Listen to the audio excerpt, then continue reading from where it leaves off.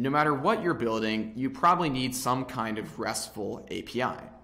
Now, you could probably write this yourself, but come on, it's 2023. Do you really have to do this from scratch? No, you actually don't.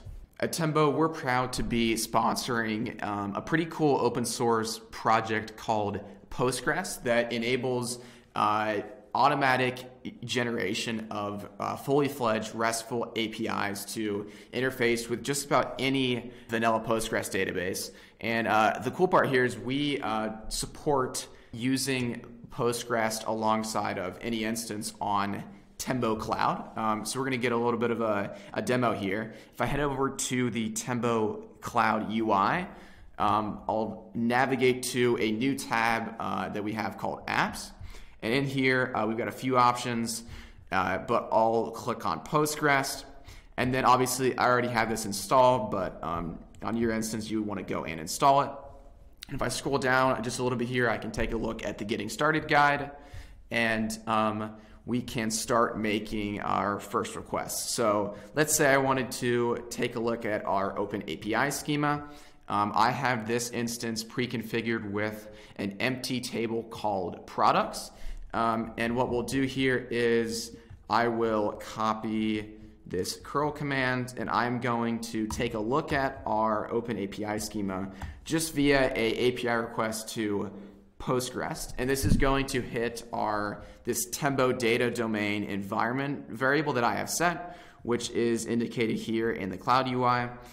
So if I hit enter, we'll make this request, and I can see my Open API schema as JSON. I can take a look at some of the fields, if they're required or not, all of their types, etc. And then let's say I wanted to go insert some data into this table, because there is obviously no data yet. Again, via Postgres, I can do this over HTTP. And basically what I'll do here is I'll do a post request to REST API /v1/products, and I'll send a JSON body with an array of 2 products. So I'll hit enter, and then boom. So now that data was inserted, and I can go and take a look at that data via a GET request to that same endpoint. So last time we did post, this time we'll do GET. So let's see what we get. Boom. So now we get all of those products.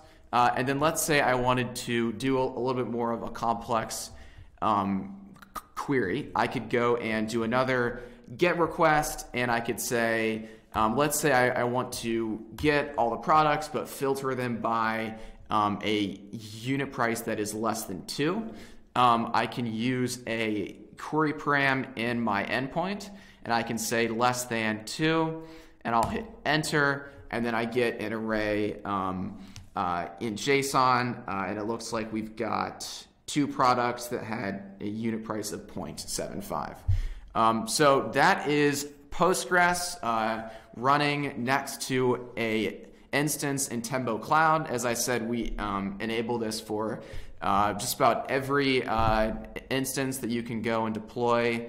So if you want to go give this a try for yourself, you can go to cloud.tembo.io and let us know what you think.